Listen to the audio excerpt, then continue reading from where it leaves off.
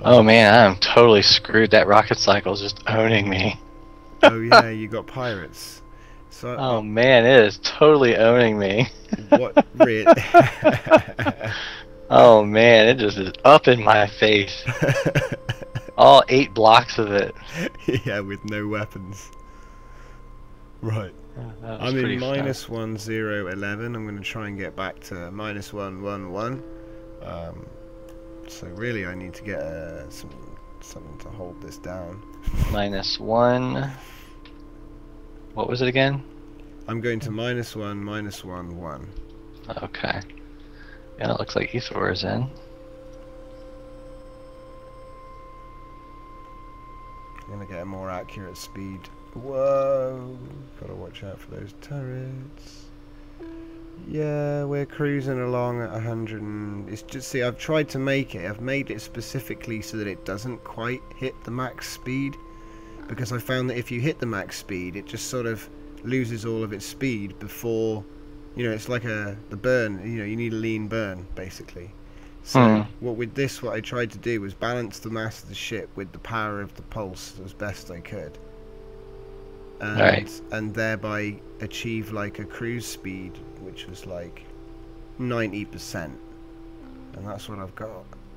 But the difference is you can turn this thing on a pinhead and hit the pulse and you can fly off, you know, like it's actually really quite maneuverable.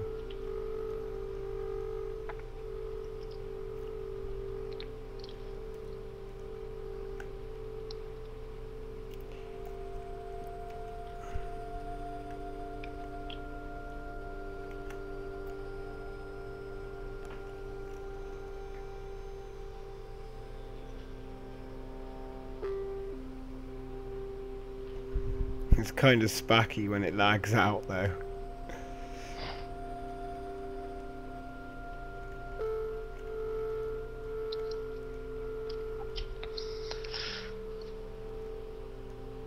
Yeah, the biggest thing that intrigues me about that ship is the way that you've like docked all the module parts of the ship together.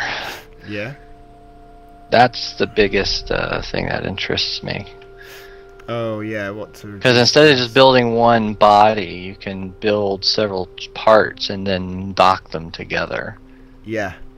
I don't know if the designer of the game had it meant to be that way, but it seems like when you do it that way, you can get a lot more out of the ship. Not to mention you can then just separate certain parts. Yeah, it's true.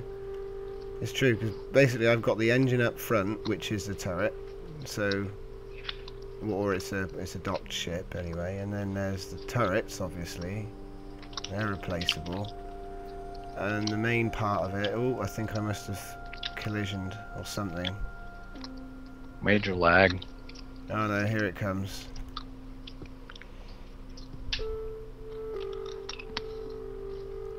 Oh, she's not happy with something. Also, the way that it naturally rotates as well is really good for the turrets, because normally the problem with a turret is that it can't fire up and down. You know, it can't turn up and down even. But because they rotate, it kind of covers all the angles. Do you know what I mean? Like the whole thing's spinning all the time. Like, so they sort of get around the fact that they can't angle down with the fact that they're rotating. I was meaning to ask you, did you ever look at the modified MTX? No, I did. I'm going to be loading that in soon though, for sure. I need to finish off this one's sort of prototype. I think I might be there actually. This might be it. I can't see it getting any better than this, other than making it maybe a bit stronger, or making the turrets better, or actually making the engine itself better, you know. Because there is room for improvement in that.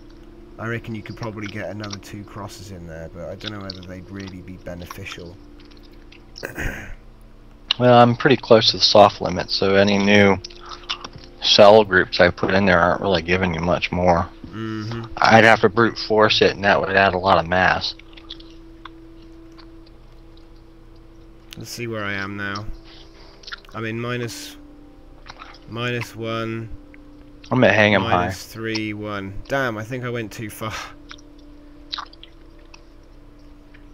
Hang on.